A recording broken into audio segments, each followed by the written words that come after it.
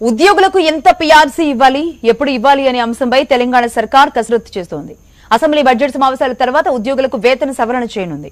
దీంతో రాష్ట్ర ప్రభుత్వ ఉద్యోగులకు పీఆర్సీ ప్రకటన, రిటైర్మెంట్ వయో పరిమితి 60 ఏళ్ల వరకు పెంచనుంది. మొత్తంగా ఏప్రిల్లో ఉద్యోగులకు సర్కార్ తీపి కబురు అందించనుంది.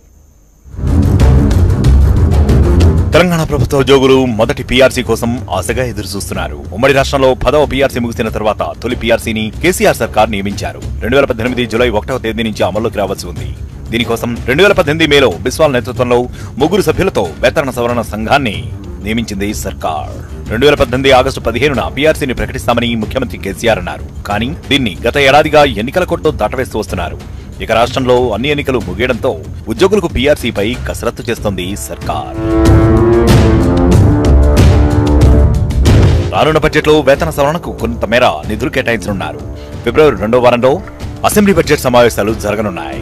ఆ సమావేశాలు ముగిసిన తర్వాత నివేదిక రప్పించుకుని ఏప్రిల్ నుంచి ఫిట్మెంట్ అమలు చేసే అవకాశాలు ఉన్నట్లు ఉద్యోగుల సంఘాలు అంటున్నాయి. అయితే వాస్తవానికి రాష్ట్రంలో 2-3 నెలలుగా వేతన సవరణపై ఎడతెగని చర్చలు జరుగుతున్నాయి. హుజూర్నగర్ ఎన్నికల ముందు కొంత కదలిక వచ్చింది. తర్వాత సీఎం కేసీఆర్ స్వయంగా 10 నుంచి 12 రోజుల్లో పీఆర్సీ నివేదికను అందించాలని నవంబర్ 4వ తేదీన ఆదేశించారు కూడా.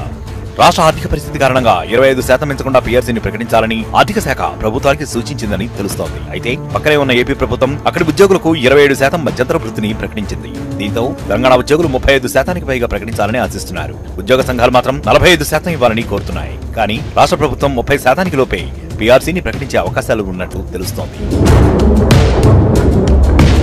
2018 జూన్కే పీఆర్సీ గడువు పూర్తయింది. ఒకవేళ వేతన సవరణ చేస్తే ఎప్పటి నుంచి అమలు చేస్తారనే దానిపైన సందిగ్ధత నెలకొంది. 1% ఫిట్మెంట్ అమలు చేస్తే ఏడాదికి 250 కోట్లు కావాలని ఆర్థిక శాఖ లెక్కగట్టింది. దీని ప్రకారం 24% ఇస్తే 6 వేల కోట్ల దాకా ఖర్చు అవునుంది. ప్రతి నెల 500 కోట్ల రూపాయలు అదనంగా చెల్లించాల్సి ఉంటుంది. 2019 జూలై నుంచి కొత్త డిఏ కూడా అమల్లోకి రావాల్సి ఉంది.